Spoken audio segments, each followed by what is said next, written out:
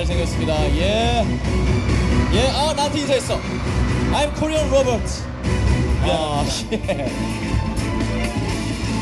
정말 군남, 스타일리시, 섹시가이 로버트 다우니 주니어. 네. 예스. 좋아요. 아이언맨 3에 나오는 차량이죠.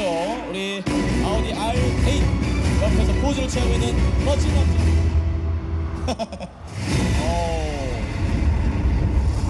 자, 여러분 다시 한번 큰 박수 부탁드리겠습니다.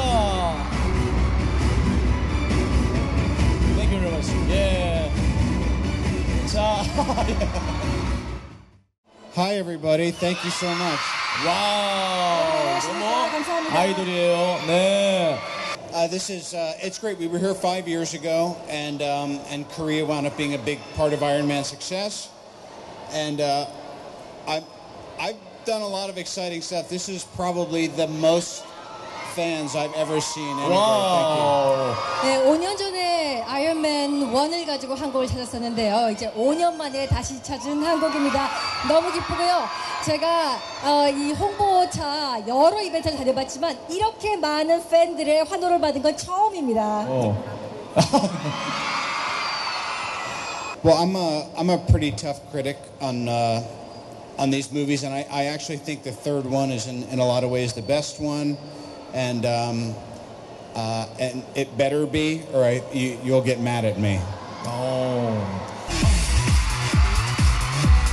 Gangnam Style. Gangnam Style. Hey, sexy lady. I just want to thank our great host and translator, and thank you very much for coming out tonight. 네. 오늘 함께해 주신 오늘 호스트와 이렇게 바쁜 와중에도 함께해 주신 많은 분들께 진심으로 감사의 말씀드리고 싶습니다. 좋습니다. 고맙습니다. 자, 킬러 스마일 살인미소 right now. 자, to the center. 와우. to the second and third floor. 네. 감사합니다. 로버트 다우니 주니어였습니다. 뜨거운 박수 부탁드리겠습니다. 네.